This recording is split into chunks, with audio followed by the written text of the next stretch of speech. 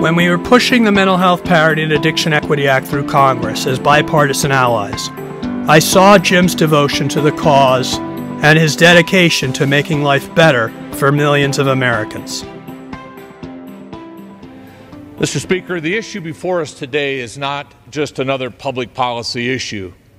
The issue before us today is a matter of life or death for 54 million Americans suffering the ravages of mental illness and 26 million Americans suffering from chemical addiction. I'm alive and sober today only because of the access that I had to treatment following my last alcoholic blackout on July 31st, 1981. I woke up that day in a jail cell in Sioux Falls, South Dakota, and I'm living proof that treatment works and recovery is possible. But far too many people in our country don't have the same access to treatment that I and other members of Congress, other federal employees have.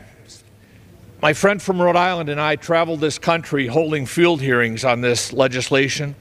We heard literally hundreds and hundreds of stories of human suffering that ripped your heart out. Broken families, tragic deaths, ruined careers, shattered dreams, all because insurance companies would not provide access to treatment for mental illness and addiction for people who were in health plans. We can change that here today. It's time to make this bipartisan legislation the law of the land.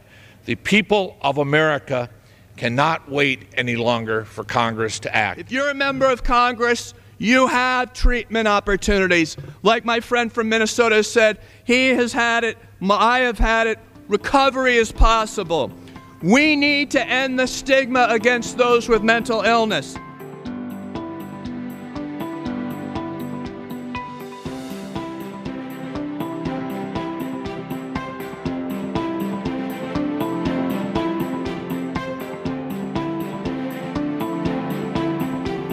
I'll always be grateful that Jim was there for me, not only as the co-sponsor of that law, but during my personal challenges with addiction as well.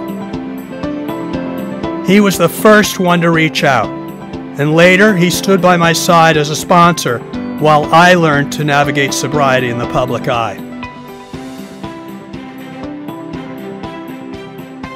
I am blessed to have Jim Ramstad in my life, and you are blessed to have him as your congressman. And this nation's been blessed to have his leadership on this issue of coverage for addiction, because keep in mind, the bill that Jim mentioned is called the Mental Health Parity and Addiction Equity Act.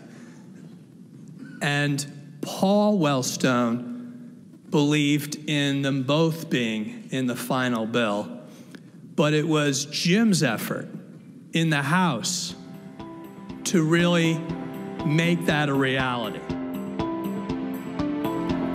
So I want to say thank you, my older brother.